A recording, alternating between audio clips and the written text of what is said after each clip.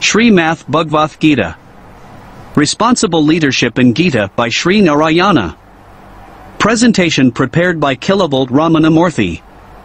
When I met first time our Puja Guruji Sh.G. Narayana, I heard the quotations like supervision means supervision. Visionary conceives the impossible, missionary makes it possible. While we are all in supervision, and as missionaries in this assignment to realize the vision of our respected chairman, possible, my search to attain the competency and also to stand to the expectations, driven me to read and develop this presentation from the book published by Foundation for Integral Management, Bombay. This is to fulfill the wish of Sh. Swami Jiditmananda towards wide circulation. I sincerely tried in my small attempt with the help of my sons and my home PC to present this to my interested associates and colleagues. K.V. Ramanamurthy. Srimath Bhagavad Gita offering. These thoughts are dedicated to Sri Vidya Prakashananda Giri Swami J.I., whose book Gita Makarandam gave me insight into the message of the Gita. Sri G. Narayana. Foreword. Responsible Leadership in Gita.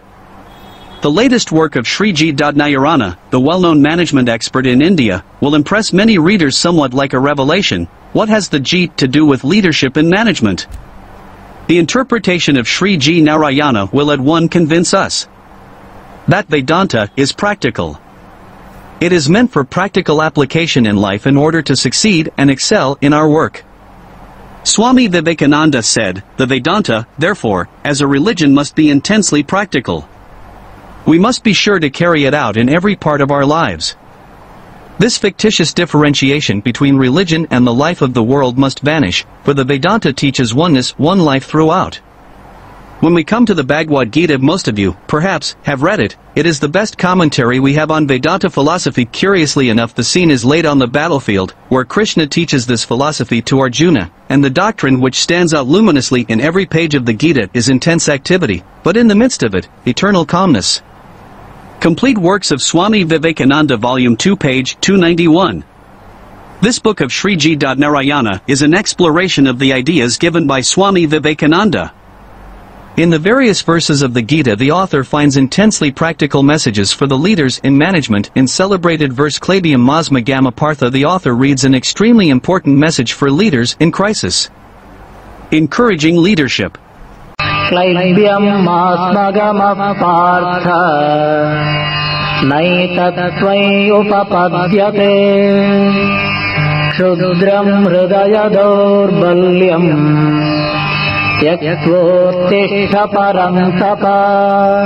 Yield not, Partha, to weakness. This, it is not fit to be feeble like this.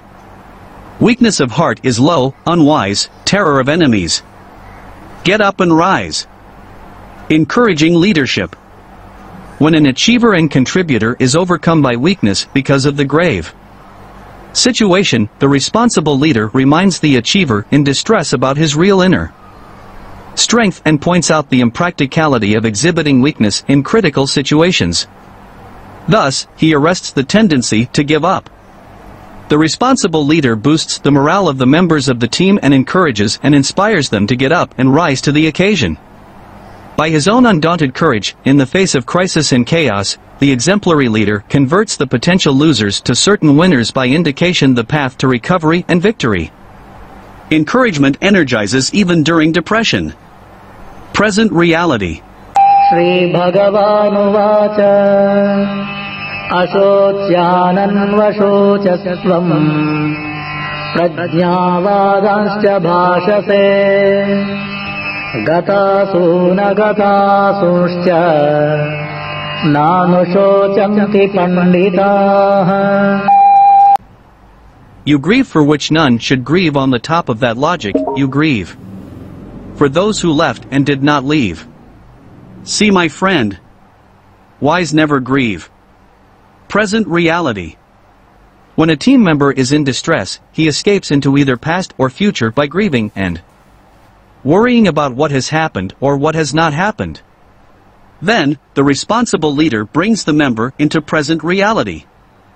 Usually the worry is caused by the logic and beliefs of the person concerned and the Responsible leader takes the member to the reality beyond the logic and reasoning, and helps him to be wise to face the present situation and find the solutions.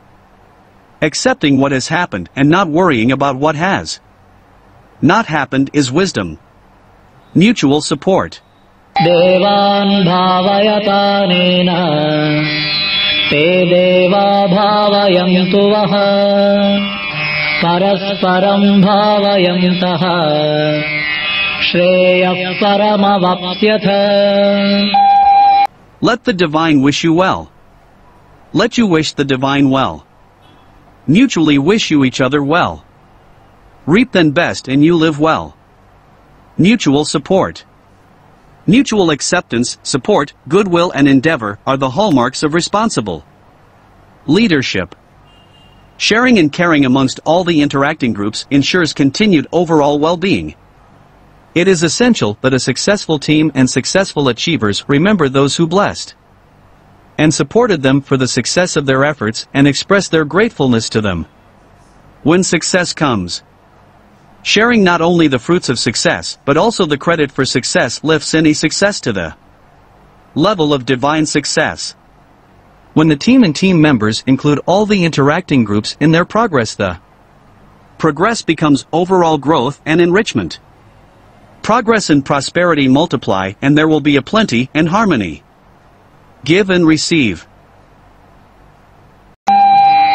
Yadyadacharate shreshtaha tattadevetaro janaha sayat pramanam kurute lokastadanu vartate. How behaves the best of men? So behave the rest of men. His example they will show. Saying he did so, we do so. Leadership by example.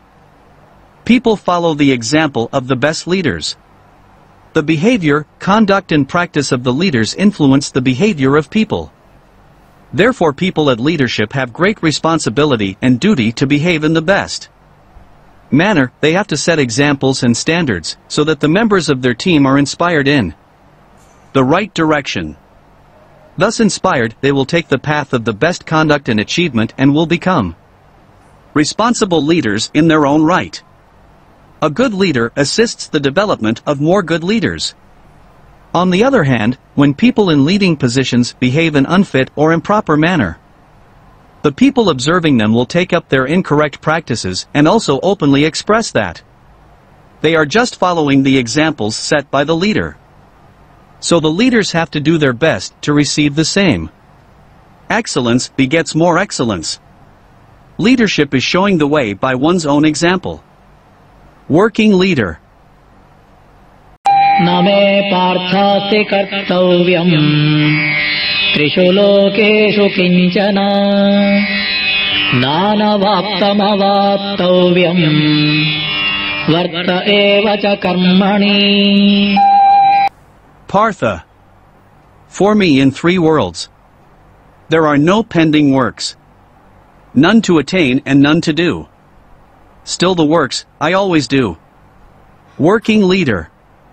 A responsible leader continuously engages himself in work. Work is the medium through which a leader can communicate about the importance of discharging one's responsibility. A responsible leader continues to contribute even after he lifts the work to the leave of contribution and offering. Just doing what is assigned is duty. That must be done. Doing what is required by the situation is contribution. That is an opportunity to add value. Doing what will help others to complete their work in a better way as an offering. This is the divine service. An exemplary leader does everything he can without being required to do so. A leader's sign is his own work. Gentle teacher. Na buddhi bhedam janayed ajnanam karma sanginam joshayet sarva karmani vidvan yukta samacharan. Do not disturb the ignorant one who does the work with attachment can show him way, intelligent one. By doing well with detachment. Gentle teacher. An intelligent and wise leader does the work well without being concerned about his benefit. The work itself is a joyful journey for him. He is not concerned about his own gains or even the credit for the work. Work done in that way is an offering to society. However, there are many people who do the work with expectation of gains or credit.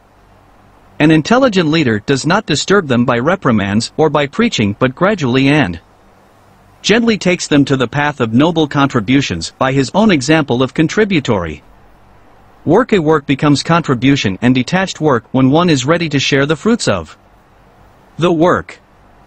Thus a leader who cares always shares. Sharing and caring is the way of all wise and gentle leaders.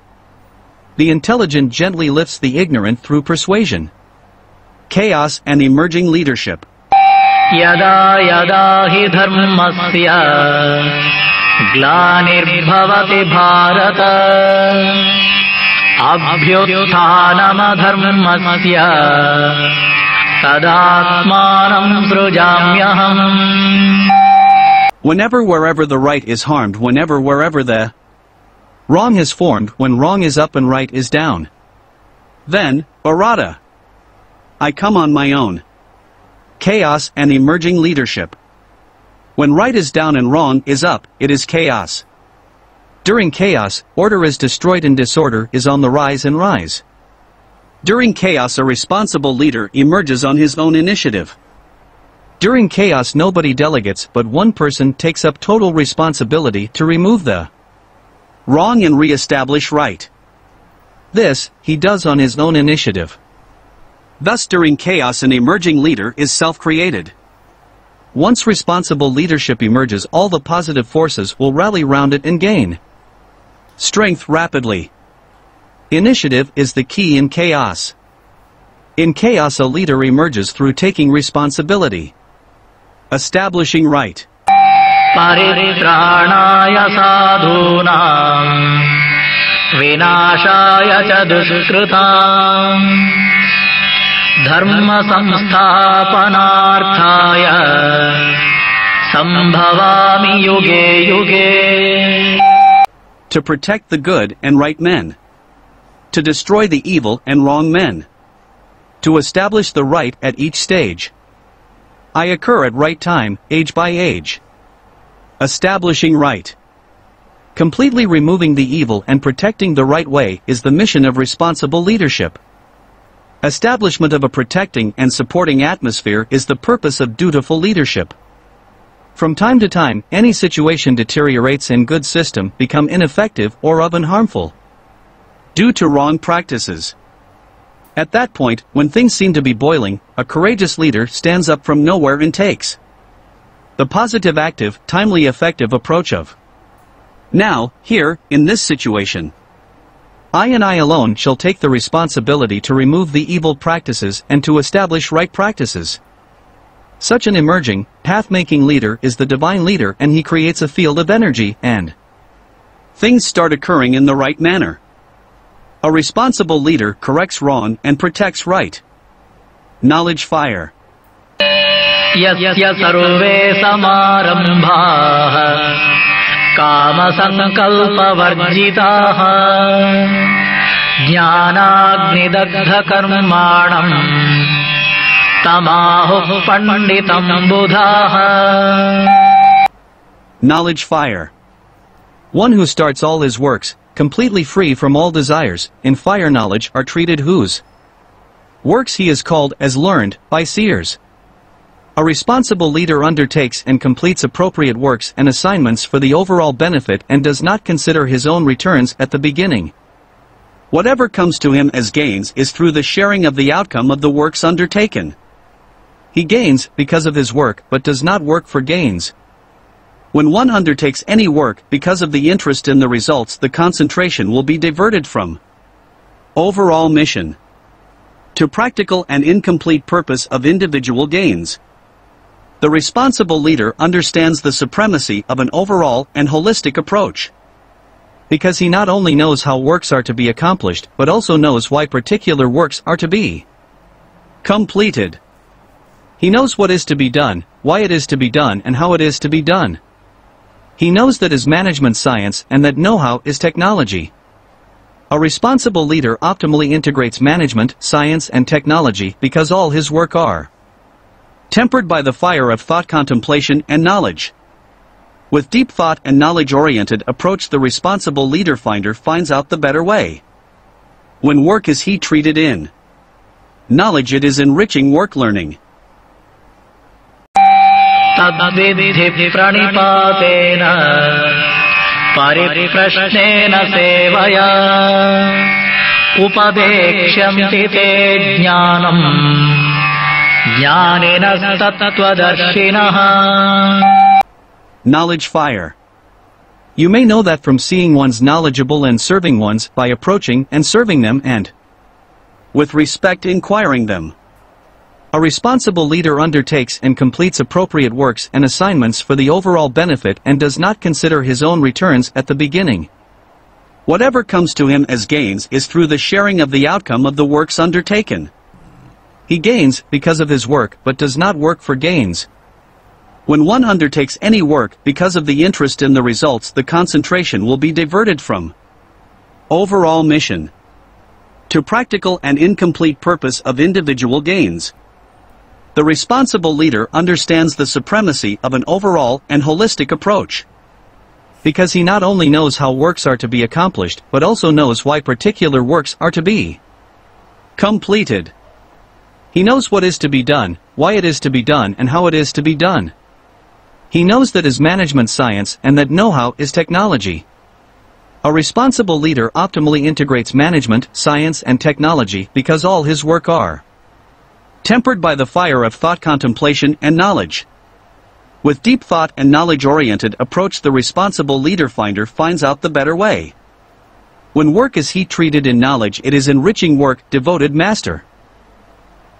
श्रद्धावान् लभते ज्ञानम् तत्परः संयतेन्द्रियः